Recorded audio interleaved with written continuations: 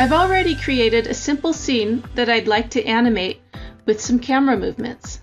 So we'll start full screen, we'll zoom in here, pan down here, and then finally zoom out to full screen once again. So to do that, you're going to go down into your timeline and find the zoom and pan section. So all I'm going to do is reframe it here to where I want the camera to end.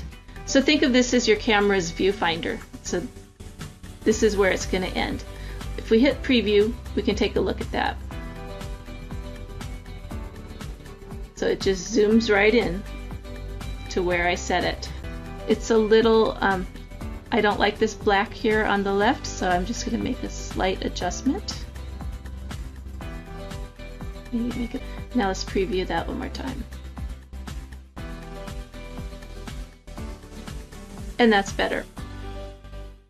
Now here you can toggle between your start and end if you'd like. So I'm going to go ahead and hit apply. And let's hit the actual preview button, see how that's starting to look.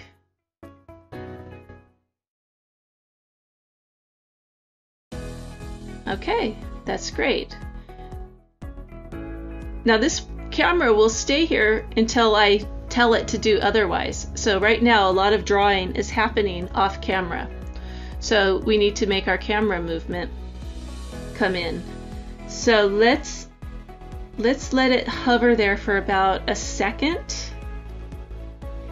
and then we'll add another camera move. So in this case, I'm moving the timeline to where I want the new camera movement to come in. How about right there? And in this case, since I have a precise point, I want to do something different. Instead of hitting the plus button, I'm going to right click and I'm going to say add panning and zooming. And you'll notice it appears right against the playhead here. So I'm going to go ahead and click into that, and I'm going to adjust my camera movements. I like where it's starting. If I wanted to change that, I could change it by unlocking it, but I want it to stay right there. But the end, I want to be different. I want it to come right down here, so I'm just going to slide it down to where I want it to end. And again, I'm going to hit the preview button and take a peek. And do that one more time. Okay, so my timing's a little bit off, but I like the movement, so I'm going to go ahead and hit apply. And I'm going to move this just a bit further to give the wonderful world of Doodly time to be written out before the camera moves. Let's see if that's sufficient.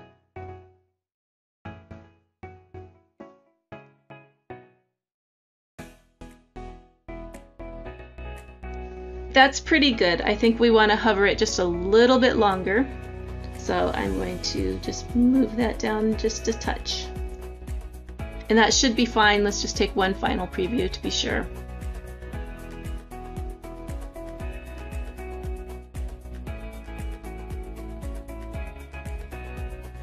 Yes, that's perfect.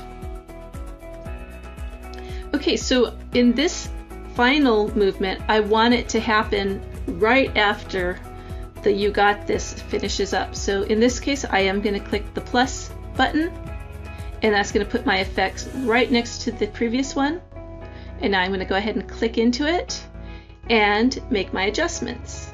Again, start is perfectly fine, so I'm not going to mess with it, but I would like my end. Oops, it's okay. No worries, we just stretch it out. I want my end to be full screen. I'm going to hit apply. We could preview if we'd like, so let's do that first.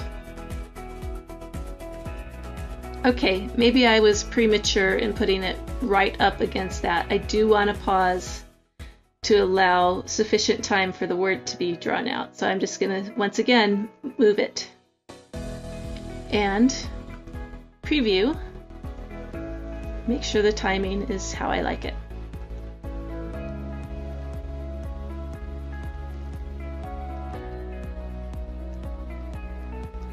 Okay, that's pretty good. I think maybe just a slight delay will be fine. Just a little bit further.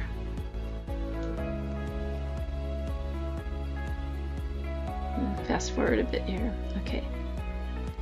Got this. Perfect. So I like how this scene turned out with the camera movements and the timing of the movements. Both are very easy to set up and adjust. Finally, before we wrap this up, I wanted to go over the difference between this new zoom in pan feature and the existing camera panning transition that you may already be familiar with.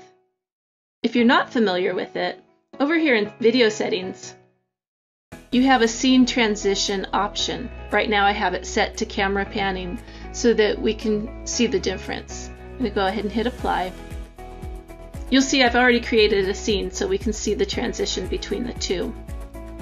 So if I hit preview and fast forward a bit so we don't have to watch the entire thing, you'll notice the camera is going to pan and the new scene appears. You'll also notice my first scene is still visible. Camera panning is a transition between the scenes. So I've got two scenes. Right here, the camera moves between them. Zoom and pan effects take place within a single scene. So right here I have one scene and multiple effects. Another key difference is with camera panning transition, you get what you get. You can't control which way the camera moves and comes in. Sometimes it comes in from the left, sometimes it moves down to the bottom, sometimes it comes in from the right. You just get what you get with that. On the other hand, with the camera and pan effects on your scene, you can control exactly where the camera starts, where it ends, how fast it lasts. You can adjust where it comes in and so forth. So there's a lot better control for you right there, and it's a great feature. So that's it for the zoom and pan effects.